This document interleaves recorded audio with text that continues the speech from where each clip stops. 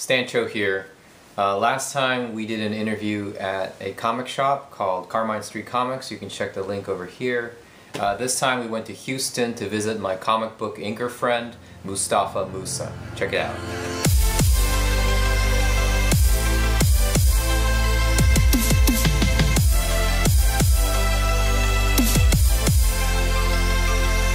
Alright, so I'm in Houston, Texas, visiting my friend Mostafa Moussa. This is his art studio. And Mostafa, can you kind of introduce yourself a little bit? Sure. Mostafa Moussa, that's the Lion King. I've been a professional inker since 1998. Some of the things I've worked on include lots of stuff for Marvel, a lot of custom projects, and I got to work with Stan Lee a couple times. That was cool. I got to do Transformer toy designs for Hasbro. I got to do G.I. Joe for Hasbro. Got to do Ninja Turtles for Mirage. So basically everything as a kid that I enjoyed, I got to do as an adult, except for Thundercats. Not yet. Thundercats. Oh my god. Yeah, I know. Someday. Man, so jealous. I'm not gonna fall for gravity, 'cause the world will doubt, try to bring you down, but your love is real. I like working with as many different people as I can, talented people.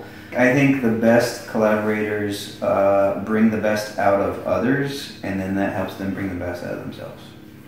And if you want to get really fancy, one artist and another artist can come together to make a third artist that is better than the sum of their parts. Oh man, I've never heard it explained that way, but that's poetry. Well, thank you. And the best inkers are usually mind readers. They can kind of tell what the pencil meant, even if they didn't actually put it. And then the worst inkers are tracers. So I try not to be those guys because they don't usually last too long.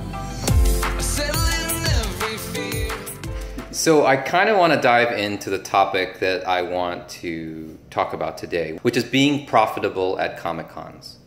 And the more I talked with Mostafa about this, the more I realized how much insight he had into how he has been able to make it work for him. You just kind of have to know what it is that people like. And you have to kind of know your audience. And I'm like, oh, you guys like Deadpool? Oh, okay, cool. I like Deadpool. I like going Deadpool. Oh, you like Harley Quinn? Oh, I like Harley Quinn. And then all of a sudden, there are tons of Deadpool and Harley Quinn fans. Can I ask you, what are your best-selling prints? Deadpool and Harley Quinn. Exactly. I mean, and then everything else. You know, people love Batman, people love Joker, people love Spider-Man, you know. But those two are above and beyond. But really, at these shows, you kind of want to have three things. You want to have original art to show off. You know, I've had a lot of stuff published over the years, so I just bring some of the things that I think are my favorites, that I think people like. You want to be able to do commissions, you know, either at the show or you take them, you send them, you know, as soon as you're finished. And then prints. And prints, what they can do is they can feed into the other two things. Oh, that guy does a pretty good Deadpool. Well, let me see what he does for Cable or for Batman. So they're kind of like advertising, but then people sometimes they just want prints to put on their wall or to put in their book at home. And so you have all three of those things covered, you're going to be successful.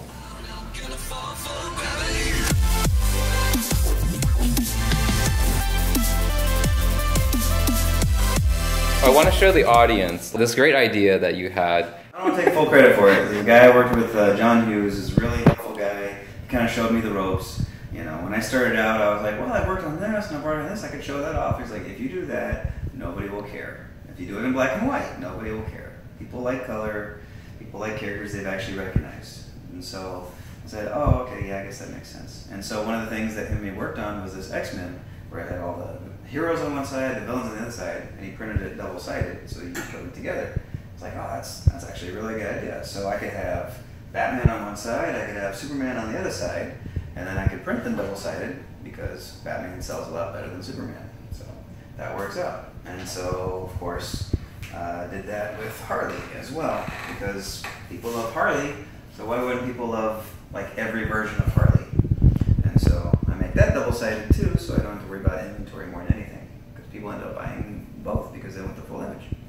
I would show you the poster, but the poster is sold out. It's the full image together. And how much more does it cost to print double-sided than one-sided? Well, it's double the cost of the print, so it costs a bit more, but hopefully if people buy both, then it is worthwhile.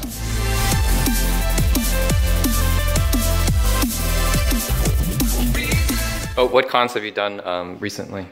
I try to do one every few weeks, but I was at Fan Expo Dallas. I was at St. Louis, was at World St. Louis. I'm going to be at C2E2 for the first time in Chicago. Really looking forward to that one. Kansas City, Minnesota, Philadelphia, Detroit, Houston, San Antonio.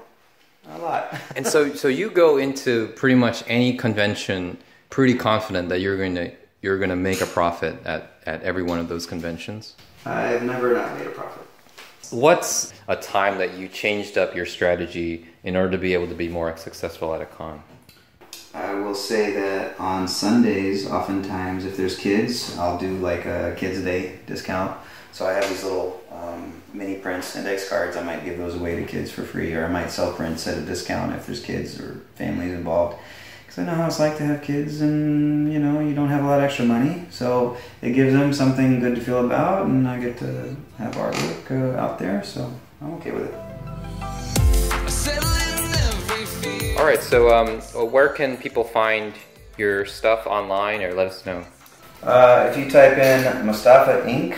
On Facebook, Instagram, or MostafaInc.com, MostafaInk.com. It's a good place to find my artwork, original art, prints, anything like that. Stuff I'm always posting on Instagram and social media. Yeah, make sure to follow it and click on the like button.